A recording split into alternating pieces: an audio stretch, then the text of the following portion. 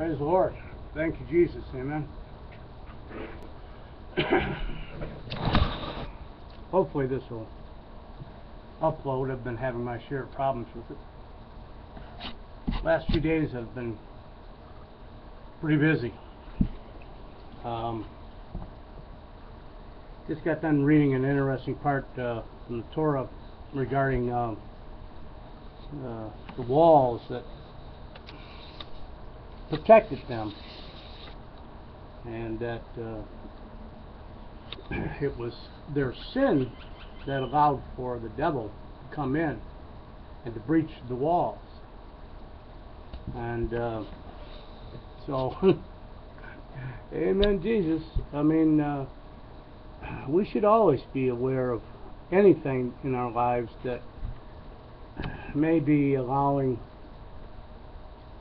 him to come in to cause havoc in our lives. But see, I'm also reminded that there are trials and testings that, as I've shared with you before, are by the hand of God, God allowing them to take place, that we might be sifted as fine flour, wheat. So it takes a lot of discernment to know exactly where you're at in your faith, earnest desire to study and know the truth. I was watching a video by Brother Marcus, Truth 88, I believe he's called, and that's it's a good video. It says a lot of the things that many of us are not willing to listen to, but I recommend that you watch it. I got a comment from my sister Lynn a few days ago, or the other day, regarding where I'd been. Was I okay? And yeah, I'm okay. That it's just that this period of time is a very serious period of time, and the things and the events that have been taking place in my life regarding the little fire that took place in my apartment, and now here it is almost 2 months later, and I'm still without a home. So it has been no little thing. And then to compound this problem, there are a series of other things taking place, which has caused me to have to move in with my sister and brother-in-law. I told you about the model that they had me in. Well, they had a sewer problem with it, and then I had to move out of there. So it's this constant pursuit, I believe, of disrupting the message that I'm sharing with people, that I believe it's been, the enemy. I don't believe it's been due to sin in my life regarding the breaching of the wall, which you need to examine yourselves to be certain of that. And so beyond that, as if that were not enough, okay, like I said, the apartment next door, which is at 1103 behind me, was open to me, and for a period of time I was staying there, but then now they've had to come in there and get that apartment ready for the tenant above me, who's going to, Lord willing, on the 1st, move into it, which presents another problem, because there's only a few days between her actually moving out, if she does, Lord willing, on schedule, and my having that apartment be inspected by people who represent me and my housing.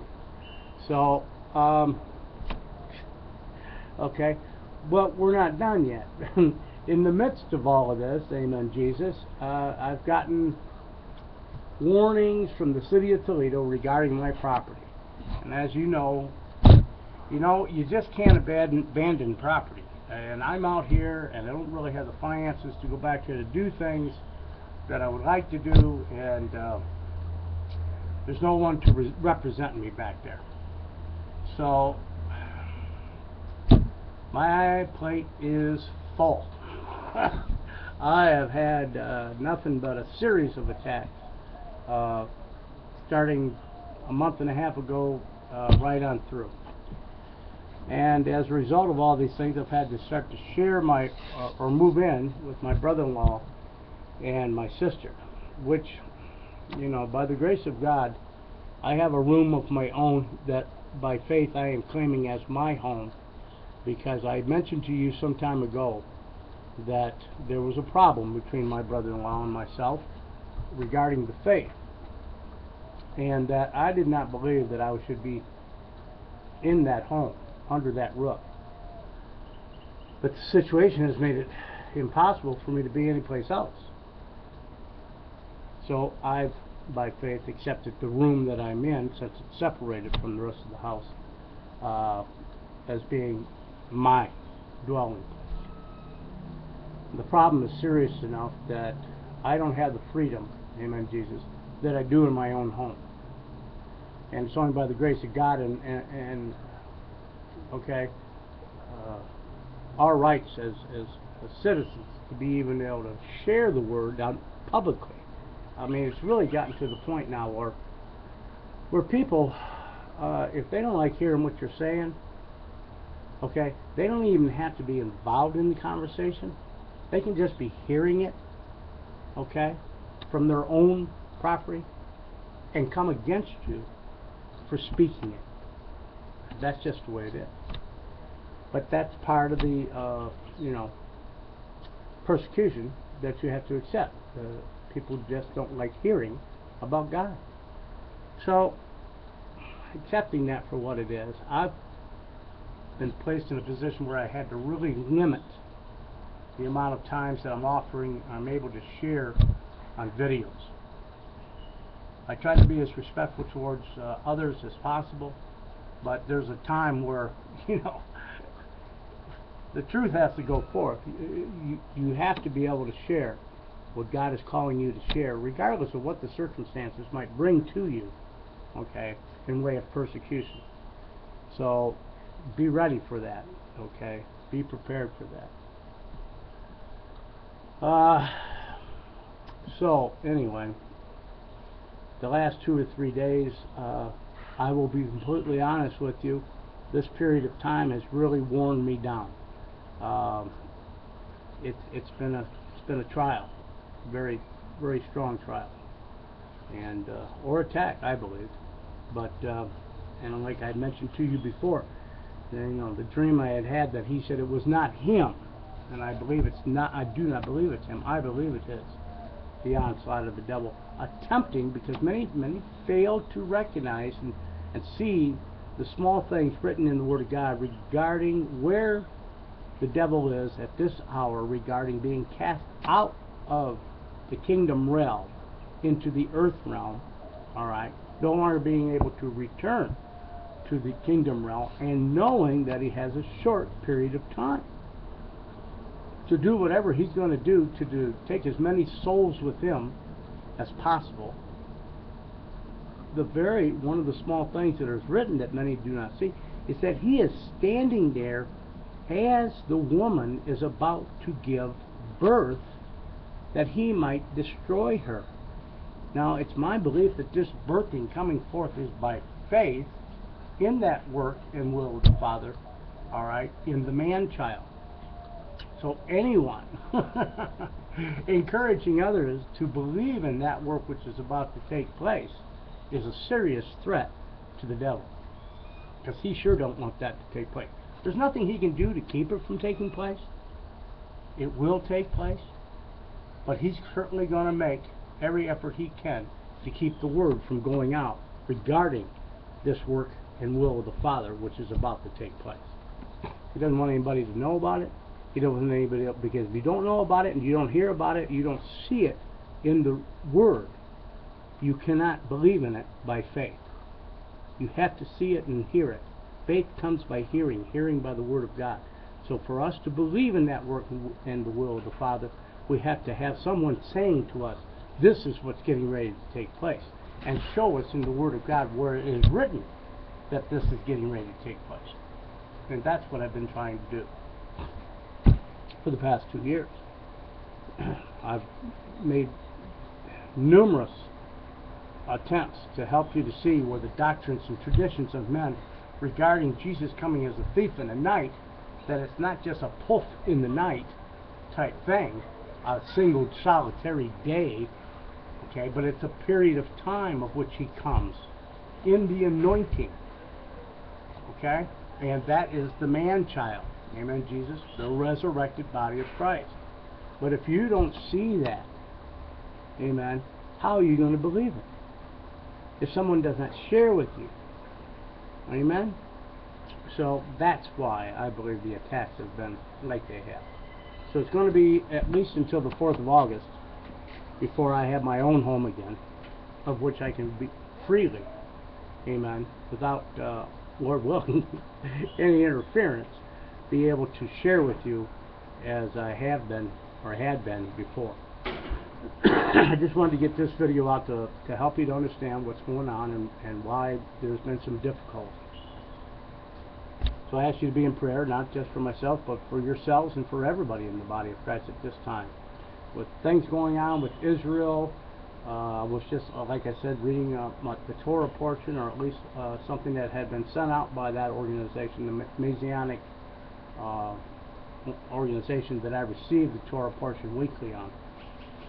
But and they're talking about this period of time, summertime being a period of time of which in several instances, in several times, the enemy has come in, okay, just like it's doing right now with this multiple number of missiles coming in, and many are looking to see a peace treaty to come that I just don't believe it's coming, okay. This thing is so much more serious than most people give it credit for. You see, this little spatting back and forth that they've been doing, and I don't mean to make light of it. I mean, it's serious. People are losing their lives, but it's not to the degree, all right, of which require all nations to come against her. Okay, as in the United Nations. Okay, that's not to that point. Something must bring it to that point. And as I've shared with you before, I happen to believe that there is a smaller war, very large, and causing a lot of disruption, I believe, of the flow of the oil out of the Middle East, that pertains to her immediate neighbors. That is not the war of Armageddon, but it is the war that comes forth that causes all nations, the United Nations, to come against her. Something, I believe, has to take place that causes that to take place, so that all nations are coming against her in what she does. I believe a preemptive strike. With Iran and everything else going on with the nuclear sites, and I haven't heard anybody say anything about that, and it seems like they just continue to postpone these phases of having it right to the point where it's going to be too late, because they will have already, if they do not already have, a nuclear weapon, which is highly possible. So I will attempt, amen Jesus, to find time and space, not so much the time as it is a place. If I have to go down to the library and take up that private room that they offer and share with you there, it's so disorienting, that disboggling of the mind through this period of time, that to really stay focused on ministry and sharing with you what I believe is important to be shared with you, it's very hard. It's extremely hard. So I'm in prayer about that. Oh, there's just really not been a whole lot to share. That's the other thing. My focus has really been on dealing with situations in my own life, and so I haven't seen any videos other than the one I just talked about that I thought were noteworthy, which I might pass on to you. But Truth 88, I believe it's Marcus, his name is. He's a good brother in the Lord. He helps people to stay with the foundation, the teachings. Okay. Yeah, there are other things that need to come about, and we need to understand regarding that. And I'm going to try to make a summary video for some of the newer subscribers who may not even understand where all of this that I share with you has come from. And so I'm going to try to make a collaboration of you know, how I used to do with the signs, and actually try to put the verses and the doctrines or teachings to one side and then show, amen, Jesus, how those doctrines and teachings have caused us not to see where the Alpha and the Omega come in and the two flocks, all right, and that Jesus returns to finish the work that he began. And it was the resurrected Lord who established the church, okay? And it's also the resurrected Lord in the anointed word, of which he is the anointed word, all right, returns to find faith. And that's that period of time of which we're being gathered together again, and the call of repentance, Noah, Jonah, and Lot.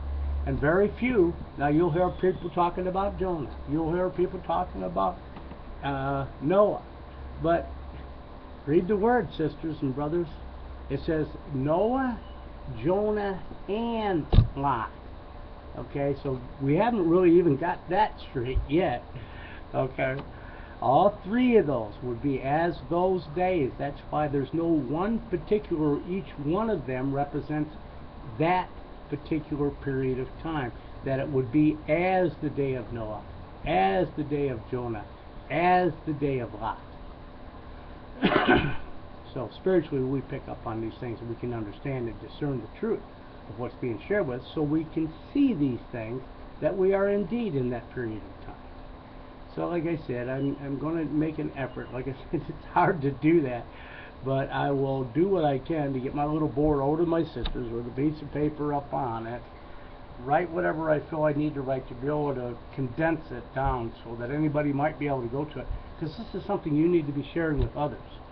And if I can't explain it well enough and break it down simply enough so that you have verses by which you can show to others to help them to see it, then I really haven't done what I needed to do. And a lot of this depends on your faithfulness and your obedience and your willingness to want to hear and see the truth and to share that with others. So that's all I really have to say today. The Lord be with you and bless you in Yeshua's name. Amen.